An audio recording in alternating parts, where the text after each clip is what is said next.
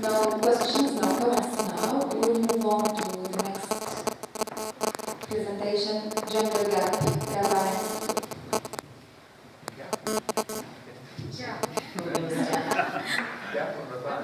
You should wear a t-shirt with gender. Gender and gap. Can you guys see us if we sit down? Yeah. Okay. Ravan and I thought that we want to discuss. So we'll talk a little bit, but we thought it would be much more interesting if you talk too.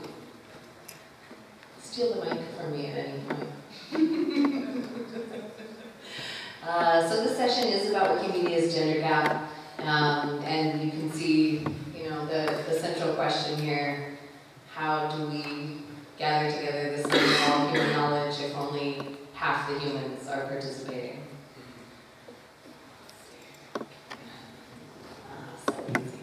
All right, so what's the issue? Lots of issues. Just name one. Quality. Quality. Yeah. No. What's the issue? Why women they are not contributing? Well, but what's the I thought you were asking what is the issue in having a gender gap. Yeah, what's the issue in having this gap? Why women are not participating in? Oh, okay. They have Maybe other interests. other interests? I think it's not in Wikipedia in particular, it is on the internet in general, and it's related to a lot of factors. Maybe one of them would be harassment. For example, yeah, you may receive messages from men with harassment, not particularly on Wikipedia, but on Facebook, for example, but my Facebook account does not receive it as a man. So I would be happier to use Facebook than you. Okay, harassment. It's the same. I think it's the same. The same issue with women in science in general. Yeah. Reflects larger bias. Yeah. I think the way of raising up, which is promote to be less interested in science. Yeah, exactly. I think the same, like the way of raising up. Like girls, they are not doing this stuff. This stuff is for boys. Yeah, this stuff this is like you are wasting your time. Just go and cook something instead of doing this stuff. So if you will find out in this slide, the contributors, they did in Wikimedia a survey about the contributors in different countries. The funniest thing that I see here, only in Egypt and Jordan, you find people voted, are you male or female or other? Only in Egypt and Jordan they said other.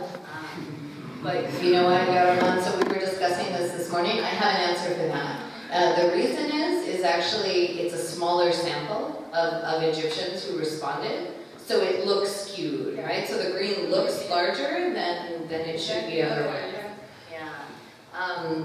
One thing that we noticed from running this survey, obviously there's a gender gap in pretty much every country. The gender gap is the same for readers of Wikipedia as it is for editors. And this was something a little bit new and surprising to us. Previous studies of the gender gap in, say, the United States have shown that there's less of a gap in readers. More women are reading Wikipedia than are contributing. And in these countries, that doesn't seem to be true. It seems like more women are, the same. There's the same gap, both in readers and contributors. I thought that was a bit surprising. The other thing is, like in Arabic countries, the problem is like in all around the world. If you will, the girls, they have other things to do.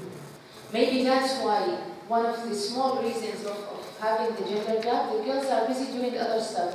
But if we will utilize like the resources of having girls in Arabic countries, they don't have any other things to do, like the activities. This is in general, of course, in some countries, the girls, they are contributing in other stuff, but as Ziad said. That's why girls in Saudi Arabia, they are so active in social events and stuff related to girls, because this is one of the small doors that they can go out of home because of it. So if you will, this is one of the stuff that I started to edit Wikipedia because of in 2008. I was thinking, okay, this looks great, like I'm sitting on my laptop and I'm just adding something to the community or to the knowledge, and I'm not going anywhere. I'm just like at my home, and no one will tell me like you have to go back at this hour, you have to do this, you don't have. This is at the beginning. So what I mean, if in Arabic region, if we will utilize the females, that would reflect in a great impact in order to other countries, as Pharaoh was telling. So this slide is getting at a little bit of what Mark was talking about. You know, that who is contributing also has an impact on what content we have. And so, as Samir was saying, it does impact the quality. There's been some interesting research looking at the gender of biographical articles, so articles about people on Wikipedia. And you can see here the orange is articles about women and the blue is articles about men. There's a big gap there, and a lot more articles could use to be created. Now there's sort of a number of reasons that this is true, but it's worth considering. You know, some people think it's just about contributors. It impacts the content as well. And this is Arabic in particular. We see this across lots of languages, though. Can I make a comment? Yeah, please. Yeah, about that 13%. Another way to look at it from my perspective, it's a good number. I mean, if you look at my interest in editing Wikipedia is mostly historical figures, and if you look at Arabic history, and this applies to European history as well, it's not 13% women, it's 0% women, you know, closer to 0. So if we're getting 13%, I think that's a good number. We should be, you know, it's not, okay, obviously it's not 50-50, which is what it would be if it's equal and fair, but that's not the way to look at it. The way to look at it is, that's just how societies are, I guess, and history is kind of unfolded that way. So some parts of it is not out of our hands, I guess, is what I'm saying. Yeah, I think that makes sense, and it's, you know, it's a sign of progress, you know. But what I always say when this comes up is, but I think we can still do better, right? Because we aspire to be better. We aspire to the sum of all human knowledge, which means we really do have to do better than scholarship has done in the past. But you're right, it's of course it's a challenge. So, sure. It was about the last slide about the biographies. Yeah. First, I think it should not really be equal. It should not be equal anyways because there are like gaps, for example, in politics or in other. But other than politics. Yes, or there science. are women writers, women scientists. Yes, it should not, of course, be 10 to 90, but it should be like 45, 55, something like that. At least. Yes, but the other thing that I wanted to say is that when you talk about making contributions, we should not say that only women should write about women, men should write about men. We should encourage, for example, men to write about women, and of course women write about men, but should be, yeah. So we should not focus on women who write about women, because I don't think it's healthy. So why less contributors like females? We try to summarize the reasons of like, we try to have this even from real people. We did a survey, like I sent to my company, which has like 20,000 female working there all around the world, and especially in the Arabic region. Number one answer was lack of free time. Like the man, even if he's working, he gets back to home, he has nothing to do, and he will just sit on Wikipedia and he's editing, and no one will tell him like, what are you doing? But the woman, she has to go back and she has to cook and she has to take care of the children. It is right, but to a limit. Because like we are talking about, we have a huge number of girls that are not married and they are not doing anything and they are just sitting online and not doing Wikipedia or contributing. So the second thing was the technical interface and complex policies take time to navigate. Same, I have like friends of my girlfriends and stuff. And the same, they start to one article, they edit couple, then they feel bored because of one thing, because they don't know how to do the تنسيق of Wikipedia, they don't know how to add resources, they don't, all this stuff. And when you try to teach them, okay, it takes time. You cannot teach one by one every small thing. They lose their interest. It's not about, they don't keep it in their mind. Well, and just to add to what you're saying, to be clear, we don't think that the markup is harder for women than for men to learn, or that the policies are more difficult for women than for men. It is related to this time factor, that if it takes, it isn't easy, if it's not easy to start contributing and to get involved quickly, the people who have less time will be more affected. Also, they can combine two of these things. Like, for example, for women, especially maybe in the Arab world, maybe all over the world, because of their responsibilities, they are for us, maybe in the Arab world, it's like they are limited in going out or going in.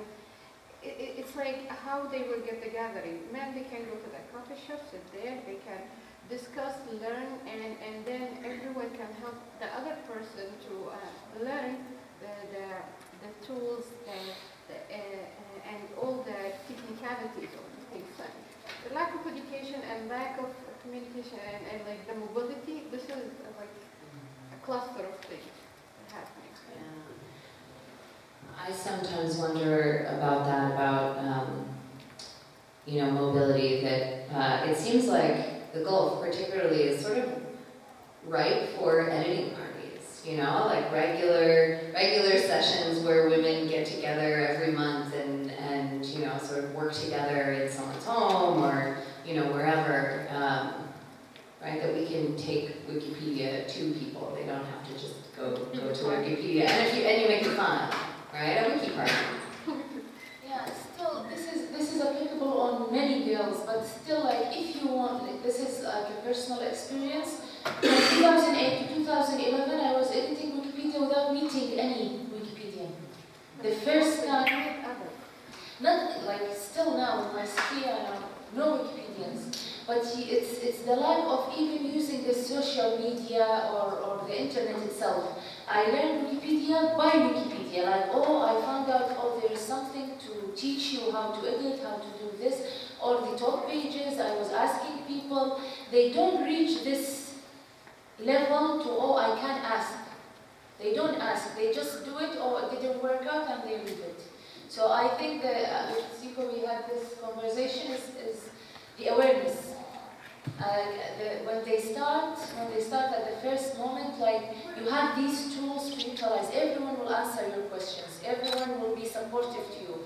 This lack, or they think lack of support, makes them even if they will start, they will leave it in a while. Even these initiatives that happened in Gulf area. Emma is going to start telling us it's almost time soon, so we better keep moving. Okay, Andy. I'd like to issue a challenge to all the men in the audience. For every 5 articles that they write about a male subject, they make themselves write at least one about a woman. That's good. That's not half and half. 1 in 5, 1 in 6. And if they will do that, that will start to improve the content coverage of women. It would make a difference. It will be harder for them because there are fewer sources about women in history than about men, which is part of the problem. We have some responsibility to address that. So if every man here goes away and starts to write more articles about women, slowly it will improve things. Yeah, and it's important to remember that men are part of the solution too. Sometimes I think when people think of the gender gap as a woman problem, right, it means that only women can solve it. And you're right, we all need to work together to solve it. So I'd like to see a show of hands. How many of the men in here will promise to do that? All right, we have an allies pledge. I will follow up on all of you. Ravan is watching. Good, thank you. One of the challenges with content is, of course, as you said, right, reliable sources that, you know, when you're looking for biographical information about women scientists, it's more difficult to find than about male scientists. So it is true that the bias mirrors life. The microphone. Here. We can't just shout. Yeah, okay. I'm always going the wrong way. So, what can we do? We wanted to talk a little bit about some current initiatives that have been happening around the world. You know, obviously the education program is doing some things that brings in more women and more content about women. GLAM, you know, partnerships with institutions that either have women who can contribute, you know, museums, libraries, these are great places to find women, and education, right, schools. Editathons, you know, we've seen initiatives like the Art and Feminism Editathon, which happened in March around the world. This is men and women gathering together to write articles about women artists. Right, so it doesn't matter what gender you are, you can share this information, as Andy says. Competitions, the WikiWomen Prize that happened in Arabic, which I was surprised to find that... You knew about this, Farah? No? Same here. So talk about this. So that was interesting. Not everybody knew. Like, because when I was trying to discuss this with Siko, like she told me, like I told her this is about to do stuff or it's already done. She said no, it's already done. So I didn't hear about this.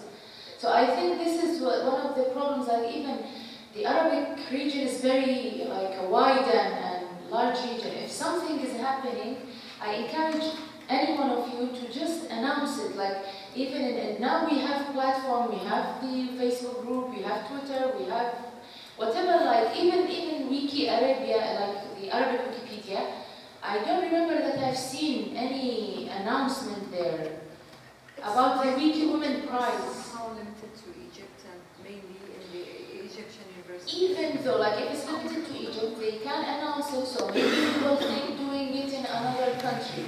But like having this is a great idea. Many of the girls, they will think, okay, I will participate because I will get a prize.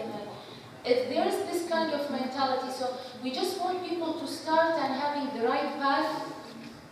As happened with Wala in education program, she just started and she liked it and she went through and now she's an admin. So what I mean, like these initiatives, all of them, the common thing is lack of awareness.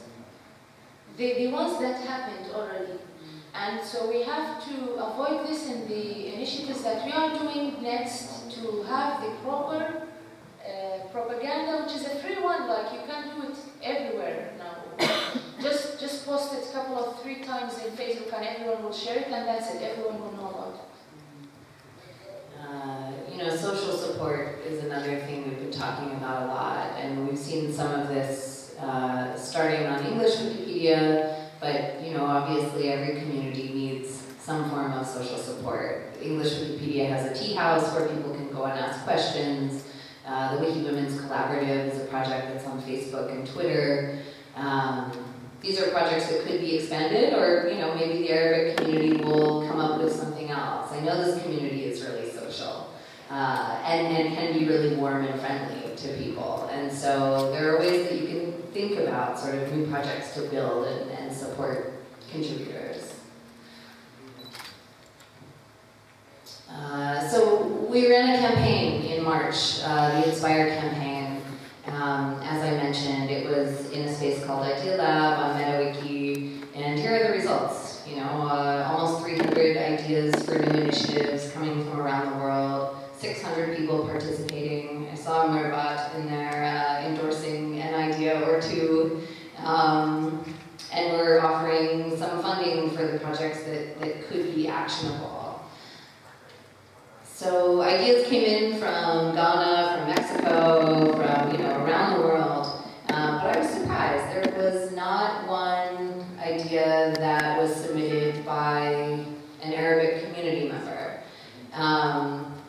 You submitted one? I love to be wrong. That's great. Thank you. That's wonderful. We'll have to search through again and make sure we see them.